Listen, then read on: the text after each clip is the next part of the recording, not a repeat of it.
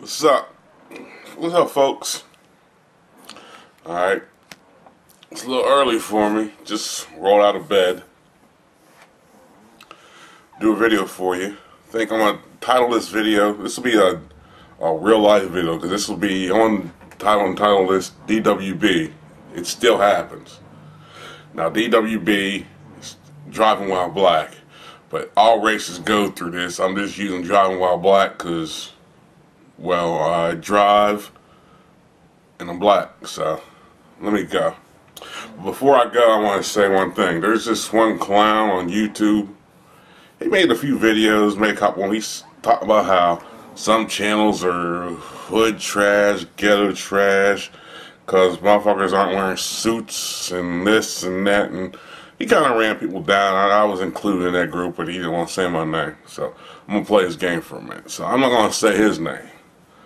My point to him, and I'm not on no high sedity, I have more than anybody else shit, but I have no problem putting a motherfucker like him in his place, so let me prove a point to him, then I'll roll into the video. You see, Duke, it ain't about what you wear, it ain't about how much money you have, it ain't about what you spend it on, because let me break it down for you. These sunglasses that I'm wearing right now cost about 10 times as much as your polyester suit does. And I'm giving you the fact, I'm giving you the credit matter. I'm giving you credit for that your suit costs at least $100. Now, a lot of people will be saying, oh, he's full of shit, this, that, and the third. When I paid for these sunglasses, like, man, it was 5 years ago, 5 years ago, these cost about as much as 10 of your suits. Mind you, 10 of your suits going at $100. And that's really high end for your suits, because I know your suits ain't costing no $100. And you only got like one suit. And like, for you non-believers, read this. Yeah, it's real deal shit. So, that's for him and his little skeptics talking all that, well, hood trash, this, that, and the third, because you wear a suit. No, man. Cut that shit out. This, by the way, that's a lovely picture, ain't it? That costs about 4 of your suits. So, let's cut all that shit out about how what you look like makes this, that, and the third, or this, that, or whatever. It's about what you're saying. If it's, look, man, if you could be a homeless motherfucker, if you're talking real shit, you're talking real shit. So, we're done with that. Alright, let's move on. Now, the top of this video is DWB. Yeah, it still happens. Now, DWB, like, it happens in all races, but I'm going to focus on this for a minute. DWB is driving while black. Now, as you can assume, I probably experienced it. You probably experienced it, and others probably experienced it. Now, different variations of it is, let me use an example for white people that probably been through this. Say you're strolling through a unsafe neighborhood, which is usually black and Hispanic neighborhoods. Or, if you're white, it's an occasional trailer park where dirty white people live. An unsafe neighborhood. Now, imagine you're a white person, you're driving a nice ride, you're going through at 3, 4 in the morning. Chances are you're going to get a 50 done on you, and then you're going to get a check, and more likely, depending on where you're pulling out of, you're going to get pulled over. And don't say it doesn't happen, because all you got to do is watch some episodes of Cops and it happens. You may be dropping off a friend there, but you're still going to get pulled over because you'll be getting, well, what are you doing in this neighborhood? Even though you're in America, you'll be like, what are you doing in this neighborhood? Okay. Now, I'm going to relate the story to me. Here what happened. I was going home for Christmas. Now, I went back east. Now, I'm driving along the interstate. And mind you, I know the rules of the interstate. If it says 65, and you look at me, I'm doing 63. So, I'm sitting there driving along, and I'm in a black-on-black car.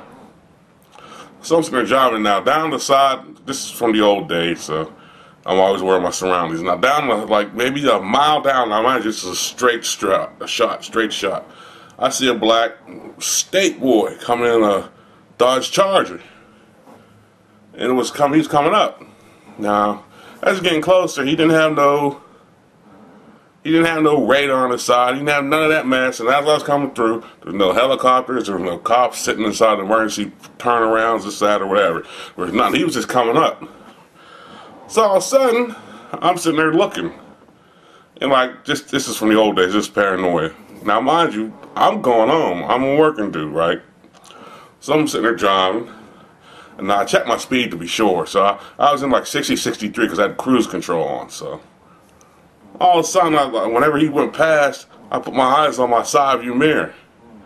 All of a sudden, he had said emergency stop. The emergency turnaround on the highways. And he turned around. Now, I'm not thinking nothing of it. At first I was. Then all of a sudden he crept on beside. And I'm sitting there driving. I'm like, no, he's not. So I'm sitting there driving and driving and driving. All of a sudden he pulls off to my left, like towards the back, but he couldn't get behind me because there was a truck behind me, like a trucker behind me. So we playing this game for about an hour. Mind you, I'm just going home and I'm taking stuff home for like poor people, less fortunate. I'm taking stuff. I have bags of stuff in my car that not for me, it's for like charity stuff. Just giving stuff away. So all of a sudden, we're about a mile after this game, the trucker, the nice guy that he was, decides to brake and let him in. So I'm like, oh, first I was like, oh, fuck him then. So after he did that, he automatically swung over.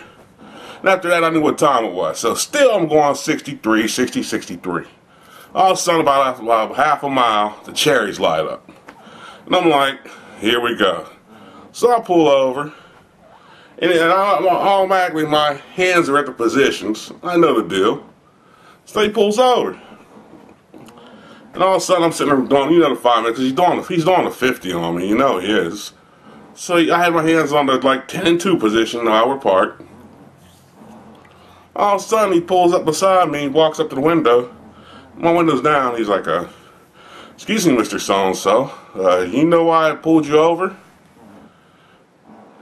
Now, I do know why you pulled me over. It's because I was black. Now, I didn't say that because I ain't going through no hassle of finding something on me. Not that I'm saying he would have, but I'm just saying. Sometimes when they get shitty, depends on their attitude. I mean, I met people, state boys and city cops, who gave me warnings. I can't front.